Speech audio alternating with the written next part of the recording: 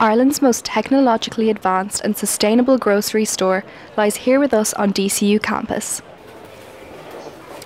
The newly opened Londis has been described as a pioneering store of the future by IrishTechNews.ie.